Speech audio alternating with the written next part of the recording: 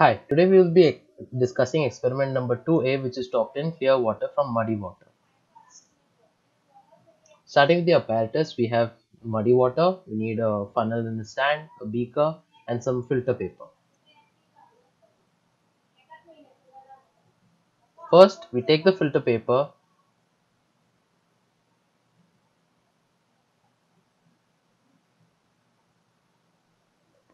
We start with the filter paper and we make two folds, folding it into 4 equal parts, and then splitting one of those parts open to make a cone shape.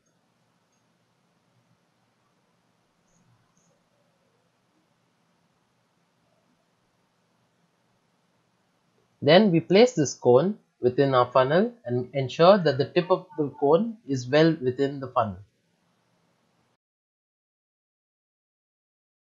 Then we slowly pour the muddy water into the filter paper.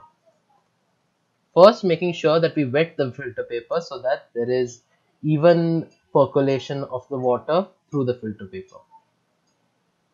Then we can use a technique which helps us pour the muddy water easily, that is to pour it over the glass rod into the filter paper.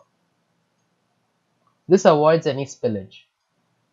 Now we let the filter paper rest, and we can watch as the water drains through the filter paper slowly and collects in the beaker.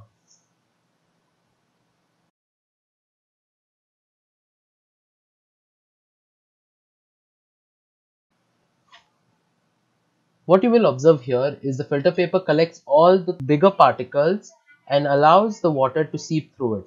But since the filter paper can only hold particles of a certain size, very fine particles will be mixed in the water and will flow, and that liquid can then again be filtered using finer filter paper to even more clearer water.